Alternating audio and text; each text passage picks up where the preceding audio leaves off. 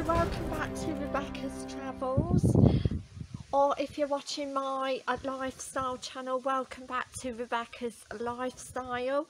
Today I'm going to be doing the latest travel news worldwide, part 3, travel vlog this week,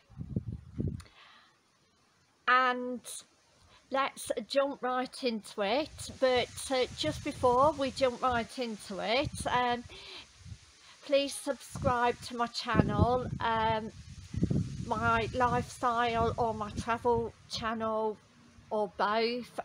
It's the red and white subscribe button. If you also click the notification bell, I upload on my travel channel at least 3 to 4 times a week, and on my lifestyle channel about 4 times a week as well.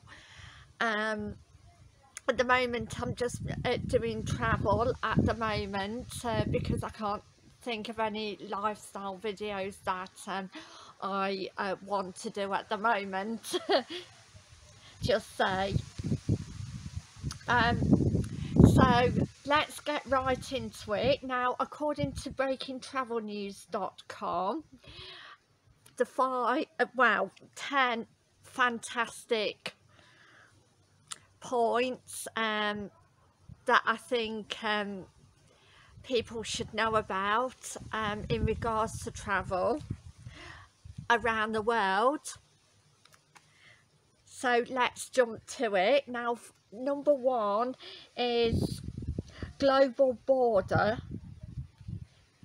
are slowly reopening. The UNWTO research reveals, according to the latest analysis from the United Nations World Tourism Organization, some 40% of destinations worldwide have now eased restrictions they paved on international tourism response to the outbreak. So that's again really good news, especially for people that want to travel abroad. So yay. Great news, and hopefully the other countries will get back up as soon and as safe as possible. Number 2, unfortunately TUI are to close 166 retail locations across the UK. TUI has announced it will close 166 stores across the UK and Northern Ireland in what will be seen as a major blow. This is again really disappointing to the tourism industry. The travel giant said it had accelerated the closures as a result of the coronavirus pandemic. This again is very unfortunate, but I hope in time they can reopen the stores. Fingers crossed, touch wood, in the future. The CAA finds airlines in general are improving on refunds, which is fantastic news, but more work does need to be done. The UK Civil Aviation Authority has refunded. Airlines have upped their game when it comes to providing refunds to the wake of the Corona-19 outbreak. So yes, it is getting better for people out there. According to Hayes Travel, where I booked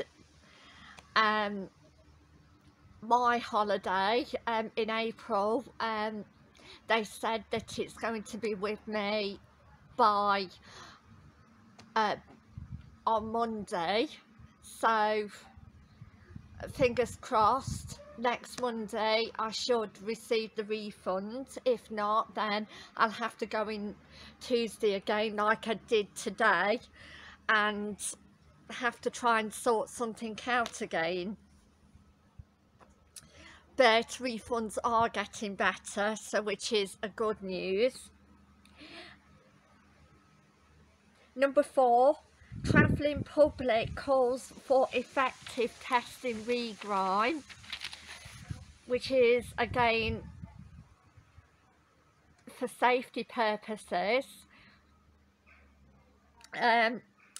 Airbus Corps A350 production as revenue slumps, so it's really unfortunate, and I hope the Airbus will be able to get their planes back up and running again as soon as safely as possible, and tourists do get to travel again when it's safe to do so.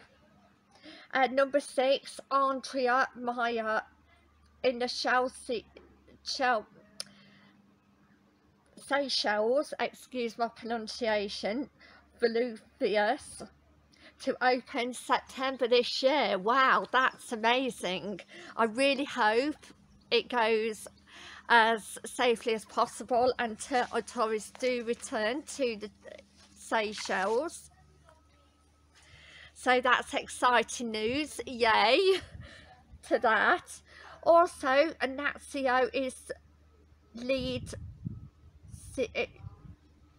Singita Volcanoes National Park in Rwanda, so hopefully tourists will go there, and he does a fantastic job, fingers crossed.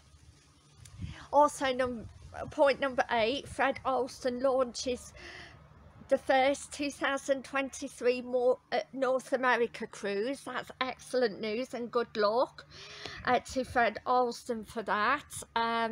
Fingers crossed it goes perfectly, or as perfectly as possible. Number 9, Pittsburgh Airport rails out UV cleansing robots. Again, very good idea. So that's again excellent news that the robots will be able to again clean the airport and make it safe, or safer, just say.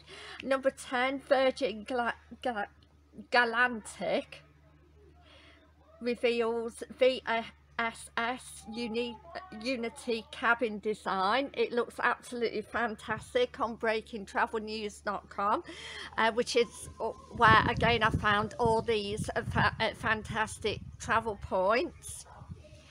So I would like to say thank you for watching. Please like and subscribe if you haven't already done so, and I'll see you in my next travel video and lifestyle video, which is going to be this Sunday at 8 PM, because I've got to go to work unfortunately in the daytime, so unfortunately I won't be able to talk to you guys, but I will, and it'll be on air by 8 o'clock on Sunday.